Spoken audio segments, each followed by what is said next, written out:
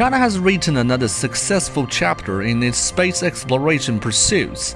The success of the mission marks the beginning of the third step of China's manned space program, building a space station.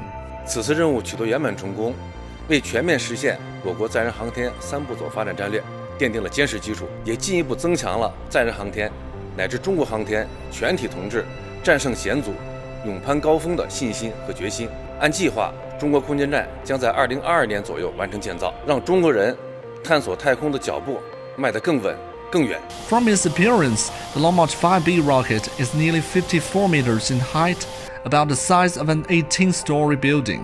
It has the biggest boost power in the Long March 5 series, and could deliver no less than 22 tons of payload at a time to low Earth orbits. 那么长征5号 B 运载火箭使用一级火箭直接入轨。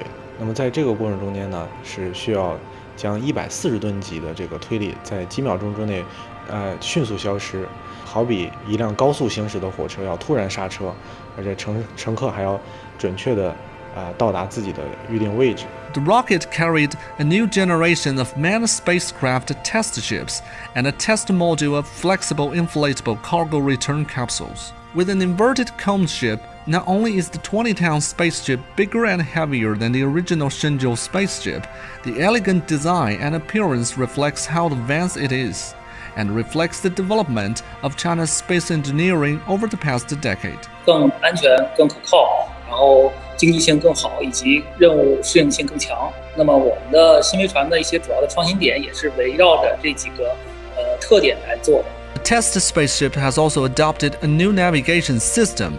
It will correct errors of re-entry paths in real time, and a new thermal isolation material which is lighter but offers better performance. And it is changeable as well. The test spaceship will return to Earth on Friday.